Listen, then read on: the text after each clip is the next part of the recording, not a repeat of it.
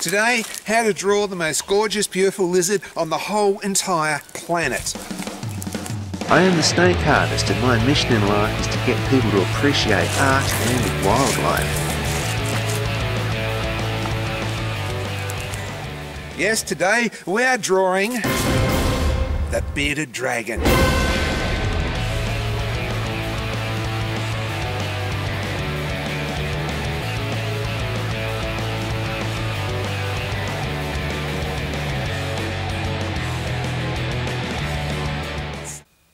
Welcome back to the studio. Today we're going to draw a bearded dragon at the request of Julian, Andy, and a special thanks to Brady because of his support of my channel. Let's get started. What is this? A 3B. Sounds pretty good. 3B pencil, nice and soft. Right, we're going to start off, we're going to do the head of a bearded dragon. So this is going to be his mouth. So sort of it's like a curvy letter V, slightly bits like that. What can I say? I'm going to work with some shapes here. I'm going to do a shape there and a shape there. Let's draw a line across here. So this is his nose. His eyes are going to be here. In fact, just here, a line there, and a bit of a circle there. About here. And we're going to do an ear opening here. We'll make it like a zero that way. And so there's a bit of a gap there, a bit of a gap here. This is going to be one corner of the back of the head sort of thing. Not explaining myself very well. About halfway here and here we're going to do a slight curvy, like a bracket there. So the back of the head sort of comes back. That's the back of the frill really. Here, bit of a bracket like that. You can sort of see the mouth starting to take shape. I'm going to do like a half letter U there, bit of the bottom jaw there, and here, bit of a bracket there, there's another lump there. Now, straight down from there and round from here, we're going to do a big bracket like that. Now here we're going to do a little bracket that way, and a really big bracket coming this way, and his back's there. No, hang on, his back's about here. So his back and his front leg's going to come out here somewhere. We're not going to really worry too much about that front leg. Just do a little bit like that. Just a suggestion. Sometimes when you're drawing, you want the main focus to be somewhere. We don't pay too much attention to what's around it. Sometimes that works really well and sometimes it doesn't. Now, here's the bit that gets a little bit complicated. So, see I've done that little bit of a bracket there? I'm going to do pretty much a line from there to there. Now I'm going to make these lines fan out from here to here. So the best way to do this is rather than do that and get messy, we're going to put some lines sort of in the middle there. Now these ones here, so about evenly gapped there and there, they're going to come back to this point here. This one here, watch what I do here, because there's a bit of a lump there. I'm going to go a little bit like that, and then like that. So once I've done that, it's pretty easy to fill in the gaps without looking too wrong. And one like that. This side here, a bit tricky. We're going to do the same thing. We're going to do a bracket like that. Over here we're going to do a bracket, and you see that's wide there but it comes in here. And here.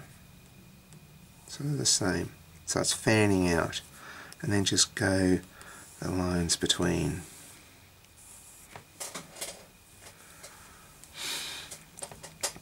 Now where these sort of come outside the frill, we can just put like little letter V's like this. So little V-shaped spikes coming out. And this is just the penciling. We're going to go over this with a bit of ink.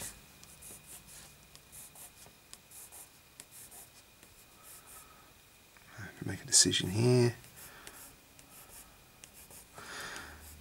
Now we've got more letter V shapes here along the back.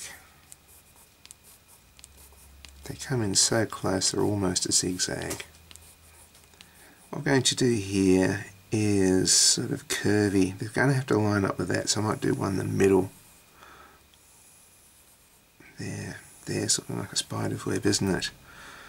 Now same here, we want a curve from there to there. We're going to probably pick the middle somewhere and then go a bit straight there.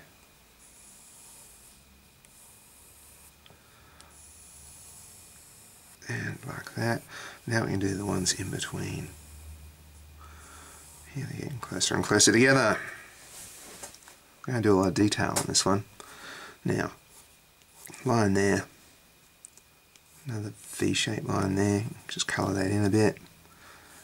Here we've got some teeth. It's funny, they sort of start off a little bit small like that, and then they get a bit bigger. Give them some big teeth. They bite pretty well too, these guys. Speaking from experience. Now the top lips sort of coming over there. Here, watch what I'm going to do here. Curve around that bit off there, a little bit like a snake's, front lip. And here we've got some bits of teeth showing there too. And I like to put a stringy bit. The stringy bits, which Lady Jennifer thinks is hilariously funny. So when we ink that, we're going to leave like a little white stripe there. It's pretty good for drawing things like monsters and that, because it looks like they're salivating. So here and here, it's almost like a Y shape. And that bit there, just a little bit of shade there. Now the eye. And here we're putting a circle. Colour that in. Going to put light bit around that. Going to darken around that bit. Before we do a bit of a bracket like this. Shade both sides. Nice big heavy eyelid to protect its eyes when it's running through the scrub. And bit under there like that, and I might even put another bit of a bracket there. I'm going to smooth this off a bit, back of the head there. See, I make these shapes and then I just alter them a bit.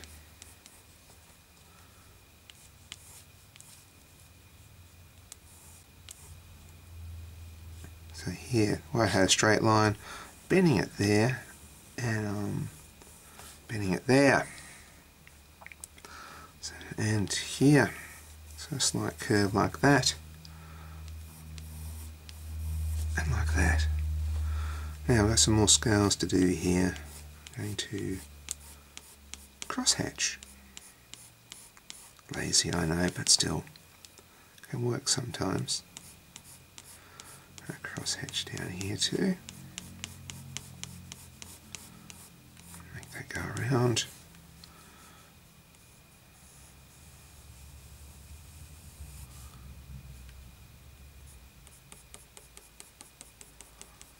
A bit here.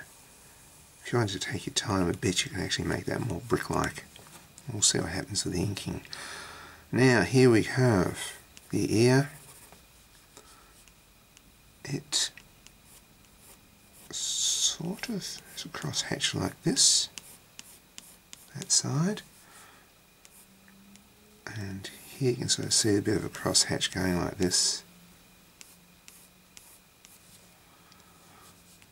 Now a big job. If I go too fast, just pause the video and catch up. Each one of these little corners becomes a little letter V like this.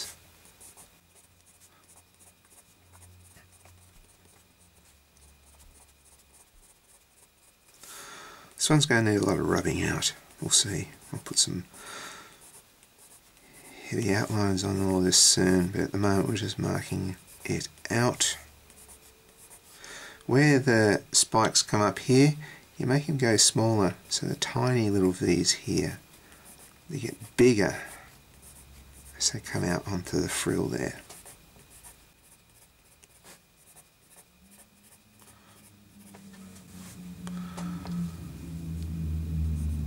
And here, as they get closer to here, they get smaller as well. So smaller as they get closer to the mouth, bigger as they get further away until they sort of become quite big spikes, which I might even, I don't know, we'll leave them that size.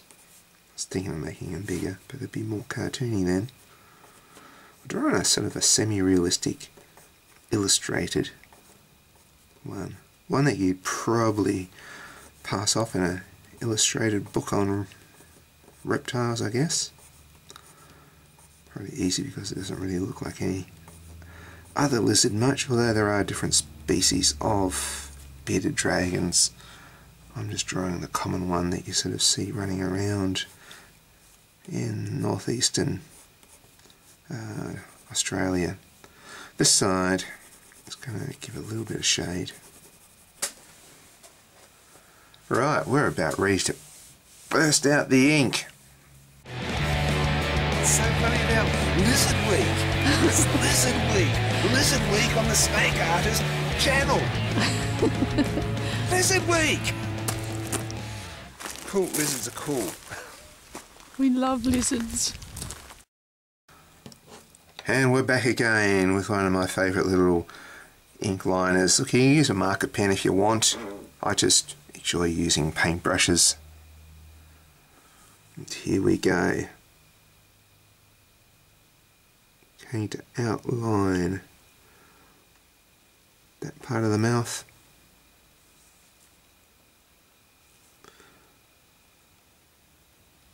Doing some more outlining. I'll probably speed up parts of this. I'm outlining some of the most important bits that need to be quite bold.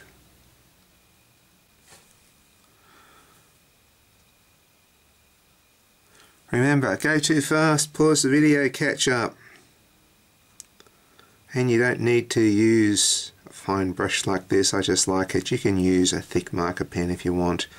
Then go to a thinner marker pen and then even a thinner one. Where you get similar results. I just like the brush strokes.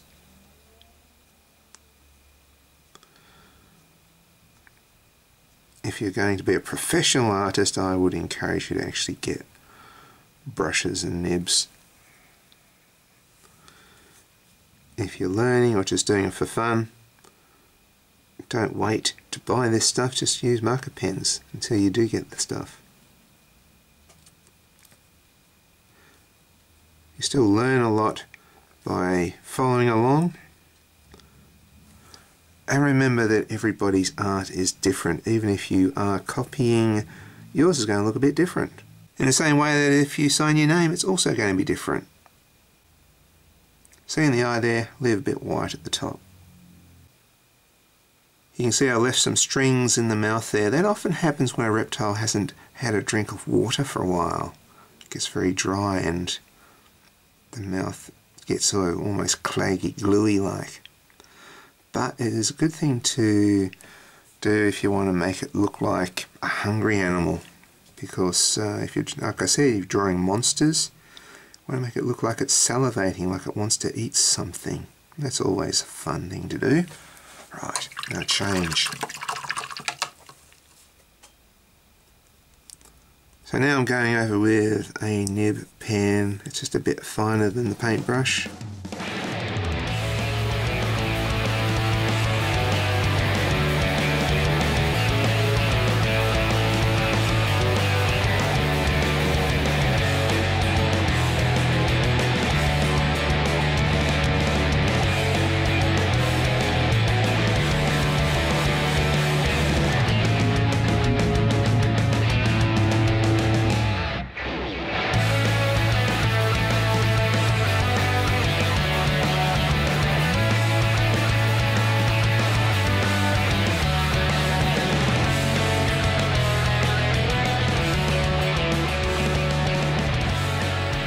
It's always good to know what you're drawing. If you want to pause the video and check out, I'm going to put a link to a video here of Lady Jennifer looking at the frill or the beard of a bearded dragon, and that sort of, you can understand what it's like. That helps. If you've got a pet one, even better. So yeah, a lot of drawing, if you can experience the animal, makes the drawing go so much better. Just putting some little bits there so it's like scales. Do the same here.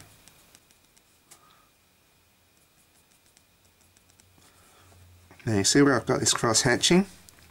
I'm not just going to cross hatch, I'm going to pretty much do this. So where you've got something like that, little curve.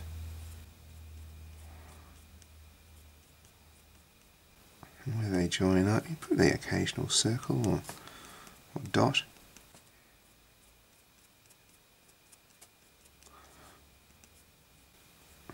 This sort of blends in much better with the stuff.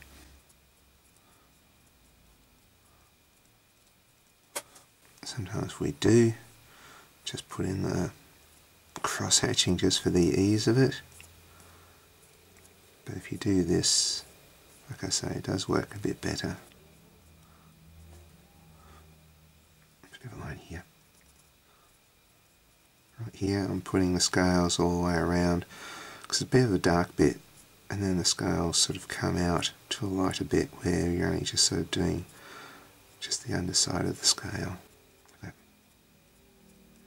A few dots to blend it in, and a few places. Here we've got those little wrinkles there. So sometimes it's about getting things to match up. Sometimes little dots or dashes will just do it. Sometimes that's all you need.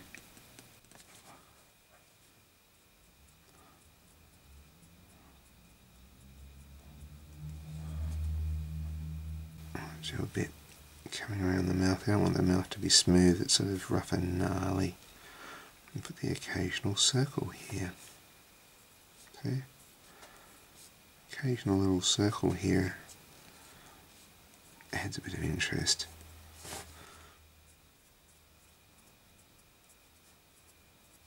I think I will just have to go to the brick wall here. So I'm just sort of doing under those. Now I'm going to sort of in the alternative space, because only just a little bit like a brick wall. That's pretty good. Here I'm going to do some dots. It's the inside of the mouth, which is all yellow.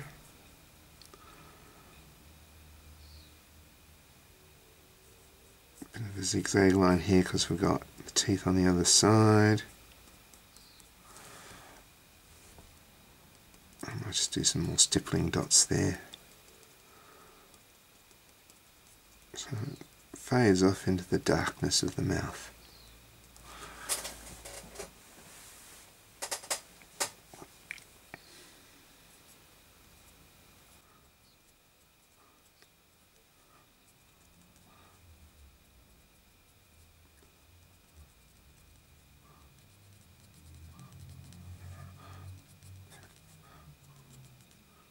Yeah, the nose is sort of actually in here somewhere.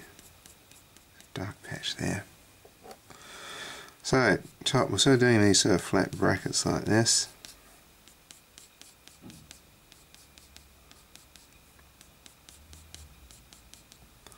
Don't want to do too much because we want to keep it fairly light. We might do the occasional circle and the occasional dot, just to make things look a bit rougher.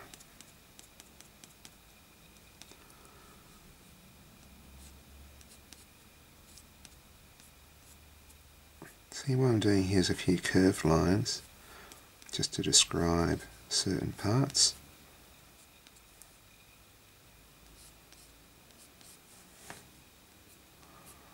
So like that, so you can try and get the feeling of the shape of this.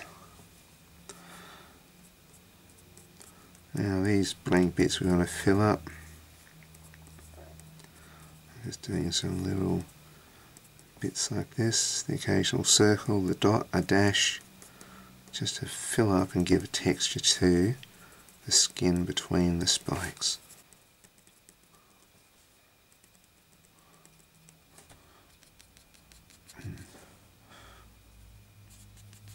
Back of the head here, we might actually do a little bit of cross-hatching. So you've started this drawing as a beginner. I think we're actually getting quite advanced here, and a lot of it's just persistence. You gotta not give up and just keep going at it.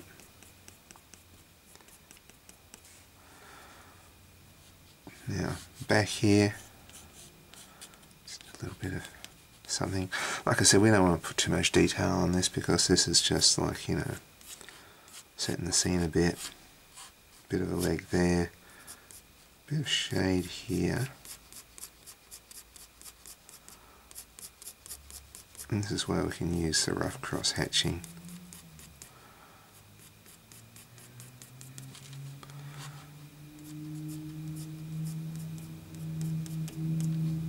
And a couple of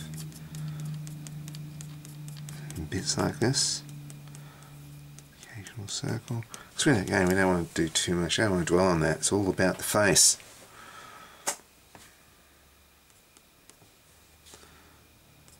His face is looking lovely.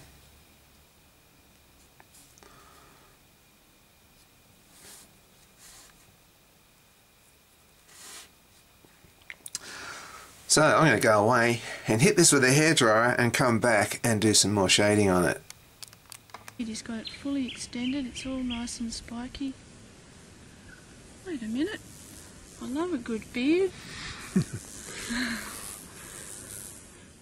And I'm back. So now I can gently rub out some of these lines.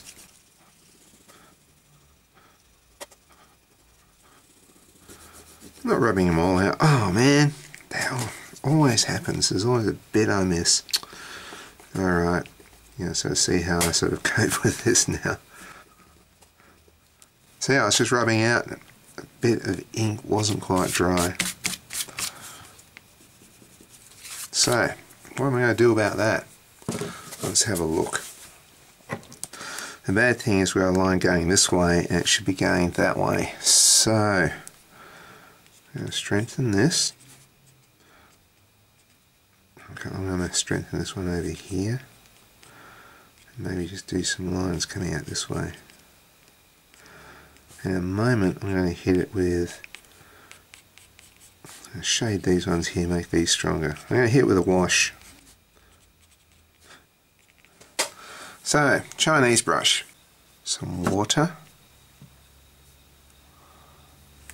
So I've got a little bit of water.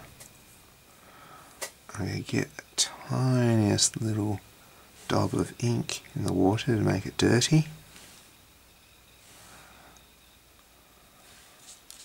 I don't think I've done many washes on a tutorial, so here we go.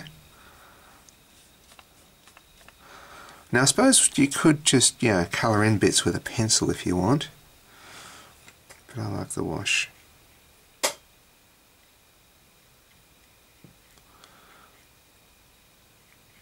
You can see this is sort of like just greying up areas. Now this here, I'm going to make the wash a little bit jittery and uneven in this spot. So I'm doing stripes there to try and overcome that. What I might have to do is actually highlight it with a bit of white, I guess. We'll see how I go. Make it a lot darker on this side. So if you're doing pencils, you might just have to go a bit harder with the pencils in certain areas. Or find a black pencil. Black and greys mixed together. There, that's that side. Bit dark in the ear. Bit dark down here. So this is our just a hint of the body. I said we don't want to do too much about the body, it's all about the head.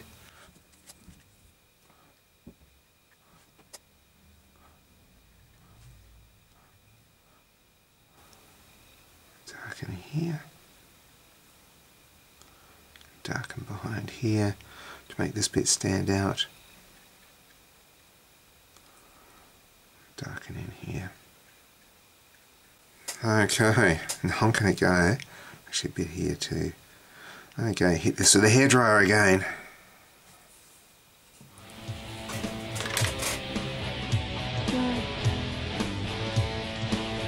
What I love about the bearded dragon is just how brave this little guy is.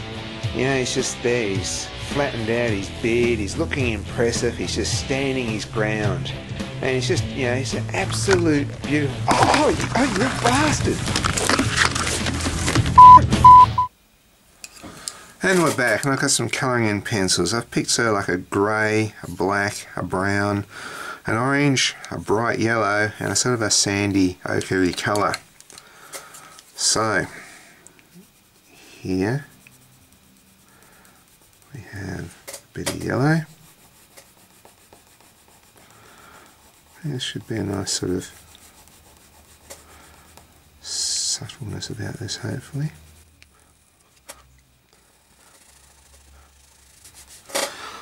Make that nice and bright. Pop a bit of orange around the eye here. Now I'll lay down some of the sandy colour. It's sort of a yellowy, golden colour. And the way I have it is sort of like there's some light bits and dark bits. It's sort of looking a bit patchy. It sort of unifies the whole thing. Look at the same problem there. Alright, handy hint. Shade in the direction of the spikes. If it does smudge like I've done here, it might make it alright. There we go, what is that? That's pretty good. The Jessart. Oh, nice. Alright, now a bit more brown. I notice that a lot of the bearded dragons, certainly up the east coast, the northeast of Australia, they tend to be sort of like a dull grey brown with sort of like golden bits through them. Beautiful colour. I love seeing natural lizards. I'm not real keen on seeing all the stuff where people breed them without scales or they breed albinos. For me, I just love seeing stuff in the natural world. There we go.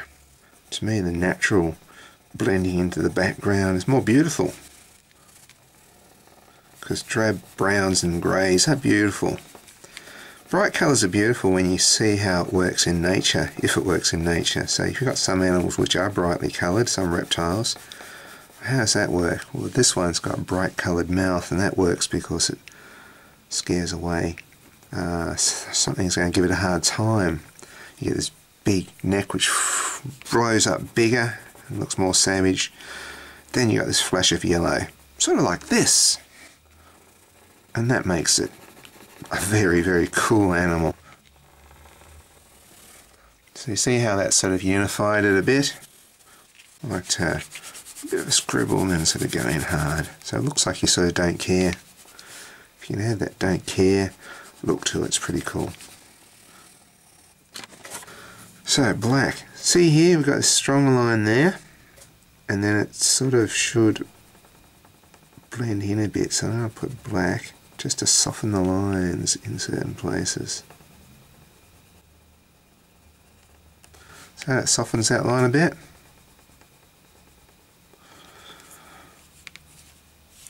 Probably the same here.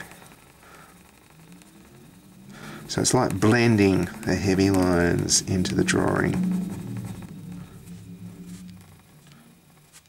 Shadow here. And that unifies the drawing so it doesn't look so patchy. It's just difficult because bearded dragons be patchy things. So this is sticking out here. What I'm going to do to cover that up is to make it look like it's meant to be. So shade here. So it's already taking your eye away from that a bit. Come down here, a bit more shade, and that makes it look like that's meant to be. So I'm shading under those spikes. It's a real mixed media on this one.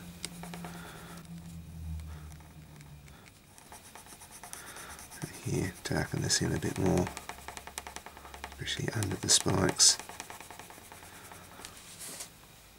And so you see it's starting to take your eye away from this mess here by making the others just blend in so it looks like it's meant to be. So when you do make a mistake, sometimes you can rescue your drawing just by making it blend in, unifying it with the rest of the drawing. You might just get away with it. So you're not noticing that as much now because we've got this, and it's actually making those spikes stand out in a good kind of way.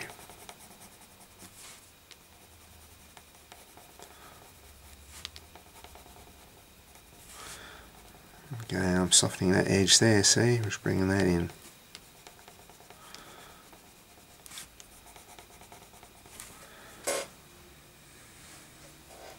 It's looking much better. Darkening here a bit to make that mouth really stand out. So this bit's very, very dark just here.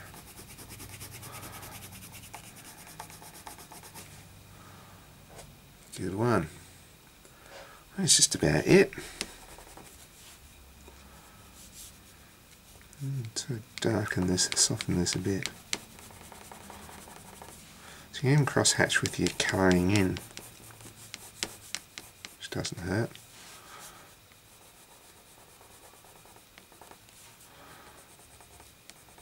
Give these ones a little bit of shade under it. It's a black pencil. Works a treat.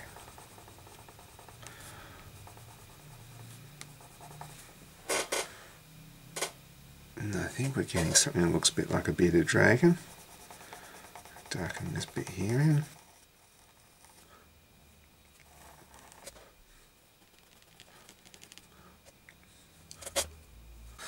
And there's our bearded dragon. Now look, I started this off as a beginner's level, and then I think we went pretty intermediate. I thought it's just like putting more and more on it, so it's not really going advanced in, you know, the difficulty in drawing. It went advanced in the not giving up and continuing until I sort of got what I want.